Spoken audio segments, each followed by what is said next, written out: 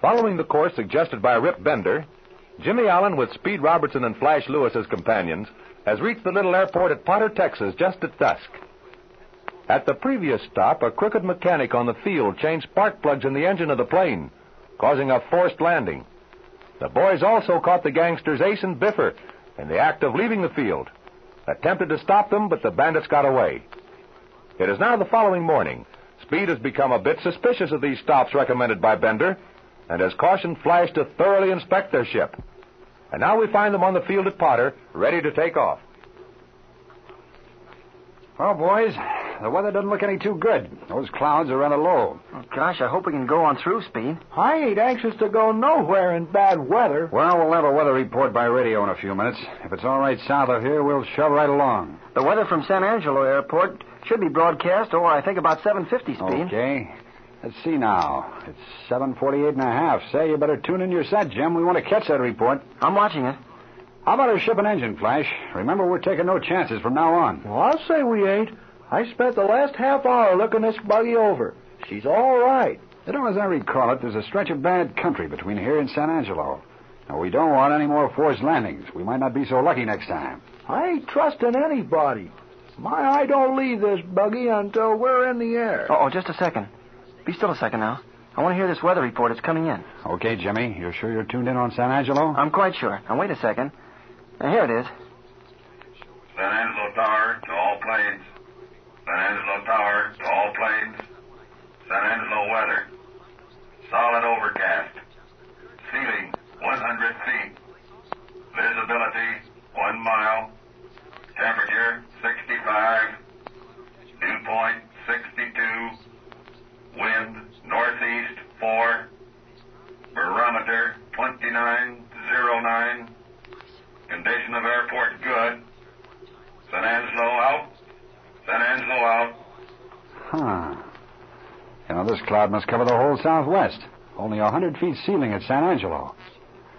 Well, if it gets bad, we can sit down at Sweetwater or Abilene. You think it's all right, huh, Speed? Well, the indications are that it may rain and get bad, but it's fair enough now. What'll our course be then? Here, let's unfold this map. Okay. Now, here we are at Potter. Uh-huh. Okay, we'll take off and go straight on through to San Angelo, gas at the airport there, and then make right for Devil's Pass Airport. It'll then be just a short jump down to the Diamond A Ranch. Sounds good to me. I have the course marked out on the map. Let's see. Here it is. 200 degrees on the compass. That looks about right. I'll tell you what, Jim. I don't think these low clouds are very thick, so when we take off, you bore right on up through them and fly with your compass. It'll be good practice for you. Oh, just what I want to do, too. Oh, and gee, Speed, it sure is a wonderful sight. The sun shining down on those sparkling clouds. That is that, kid. I always enjoy it, too. Now, wait a minute. Where's that fellow that runs the airport? Oh, yeah, there he is talking to Flash. Hey, come over here a second, will you? Yeah, you bet I will, Mr. Robertson.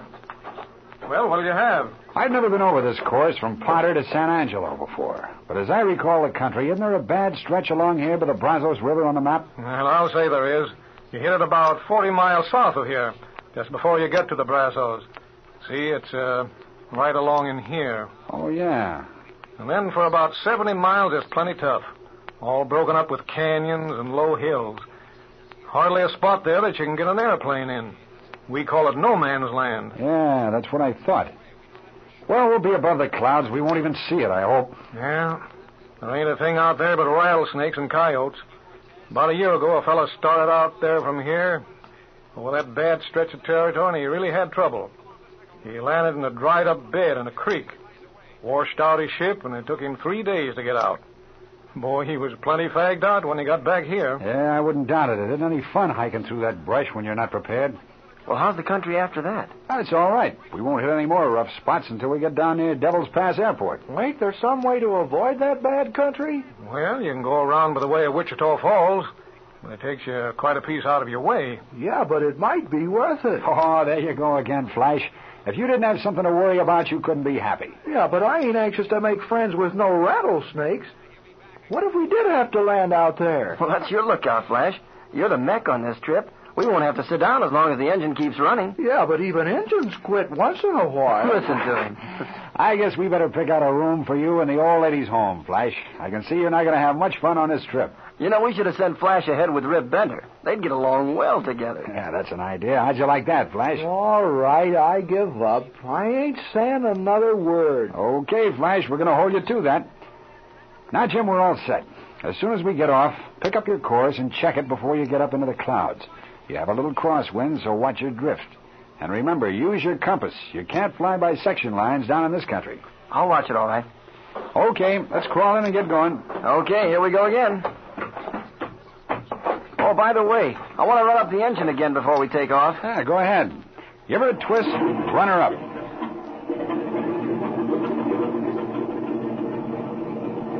She ought to turn up better than 2,000 on the ground. Well, I'll see what it does. Pour it to her.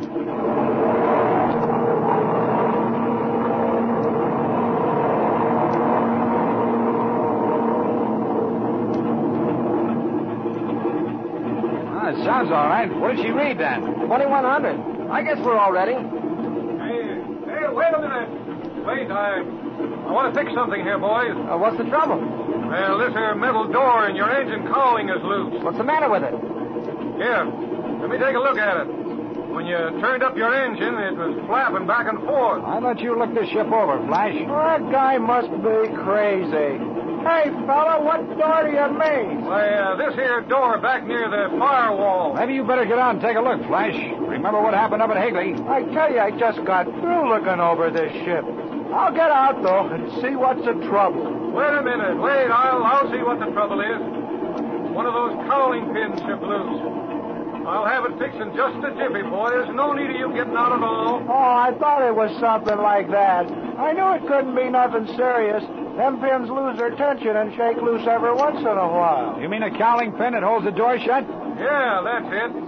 I got some extra ones here in my pocket. I always carry around a few extra cowling pins and a little copper wire for safety in turnbuckles. Yeah, go ahead and put one in. Yeah, let's get out of this place. We got a full day's flying ahead of us. Gee, I'll say we have. When we get to San Angelo, Flash, you better go over that cowling and check your cotter pins, too. We can lose a lot of time fooling around with stuff like this. Okay, I'll do it. But I thought all them pins was new. Well, there you are, boys. She's all right now. Much obliged, mister. We'll be seeing you. Yeah. Have a good trip, boys. And, good luck to you. All right, Jimmy. Watch the gun to her. Okay, hang on. Here we go.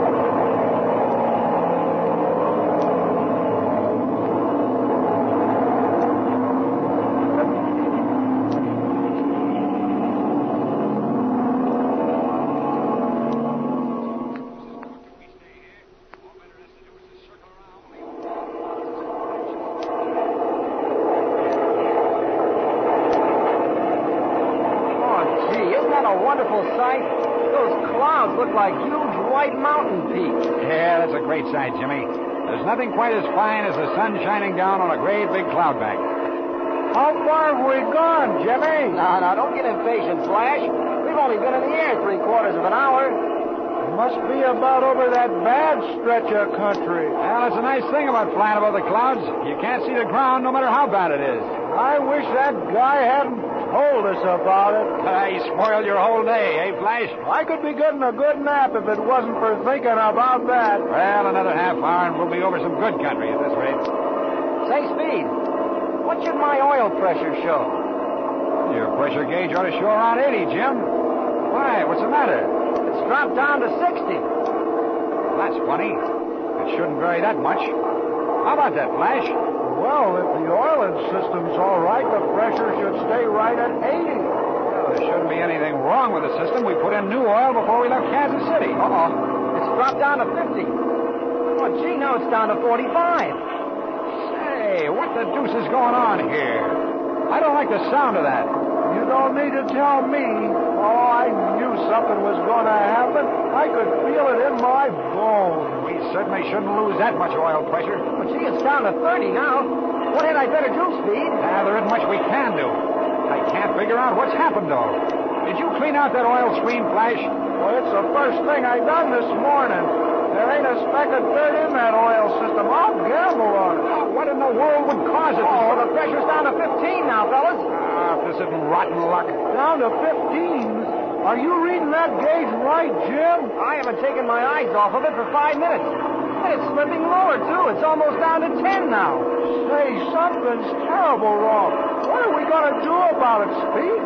What are we going to do? Now's a fine time to be asking me. It's a cinch we can't get out up here and fix that engine. Well, I'll say we can. Uh-oh. My engine temperature's gone up to 210 degrees, and the pressure's almost to zero. That's bad, real bad. We got to do something right away. This engine's heating up. It's a sure sign of trouble. Shall we try to go along a while? You can't do it if the engine's getting hot. It's getting plenty hot, all right. Uh-oh, the temperature's up to 220 degrees now. It's no use, kid. You can't run the engine this way. It'll ruin it. It's getting awfully hot now.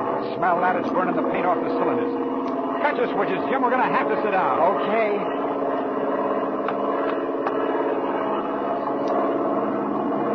All right, Jimmy. Take a general glide and go right on down through the clouds. What will we do? What will we do? What can we do? Just sit here and wait. Yeah, but that bad country is below us. We'll have to take a chance. When we come out below the clouds, we'll see what it looks like then. Yeah, and them rattlesnakes and coyotes will be waiting for us. Let's bail out of this hack. Oh, dear. Everything happens to me.